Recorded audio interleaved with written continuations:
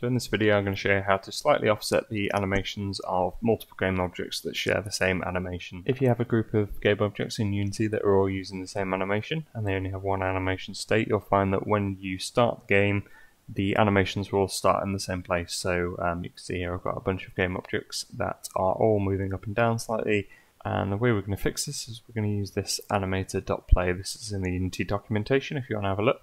So let's go ahead and create our script. So I'm going to go to the game object that I want to randomize the animation for. I'm going to select the object that has the animator component. Then we're going to add a new script. So I would call it random animation. Okay, so we have a new script. We won't need the update function, so we can remove that.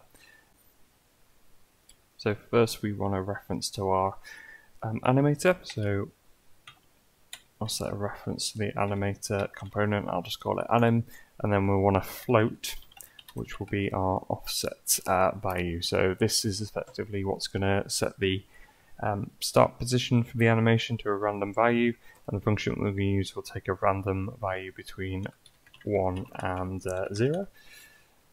So I'll call that offset, random offset. And then in the start function, what we are going to do is first of all set the anim reference to our animator component. So get component, get the animator, and then we're going to use random.range to set that random offset variable that we've created, that float, to a value between 0 and 1. So random 0 and 1.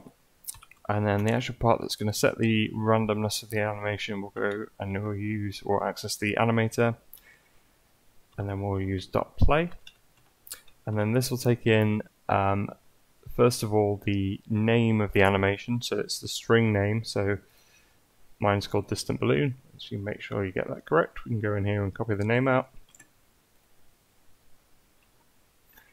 and it is a string.